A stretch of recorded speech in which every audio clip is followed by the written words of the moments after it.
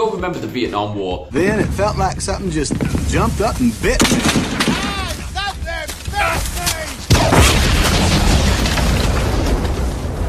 The good parts and the bad parts. Good parts being the rifles and the replica things that we can buy now, such as the XM177 by Double Bell.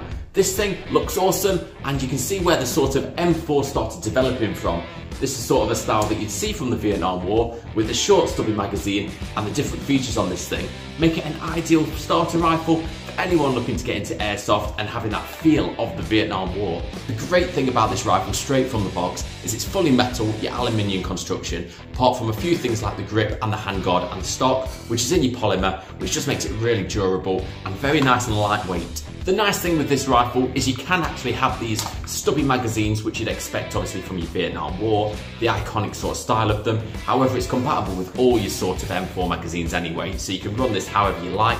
These are quite cool though, because obviously these are a high cap magazine in the short stubby version. Features to include straight from the box. I love this sort of muzzle on here. The nice look of that just gives it a bit of a different feel to your standard M4s. Looks a bit like a silencer. Your iconic M4 handguard here. Then moving down the aluminium shaft here, obviously you've got your iron sights at the front and the back, which are fully adjustable, and then you've got your iconic M4 select switch, which is in safe, semi and fully automatic, as well as adjustable stock, which most of you would know is where your battery's stored. Let's get the feel of this thing, let's have a few shots down the range and see if we can relive that Vietnam era. As you'd expect on your M4, magazine release just here. Working cocking handle with your rotary hop-up system in there, get you that accuracy that you need.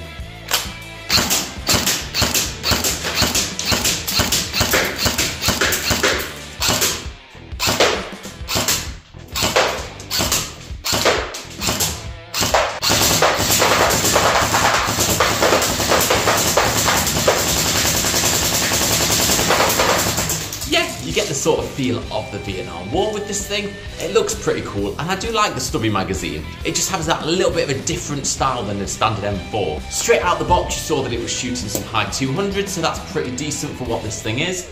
And the look and feel of this thing is actually really good. The shots were actually really smooth, but the motor actually had a little bit of kickback, so it felt like it had some recoil on there. The only downer being that you won't be able to customise it because of obviously the front handguard there. But you shouldn't really be too disappointed with that, because you know what you're buying. A cool Vietnam style M4 rifle, which is where everything began and evolved from there. Yeah, this thing's a nice little gem. Make sure to like and subscribe. See you on the next review. Thank you very much.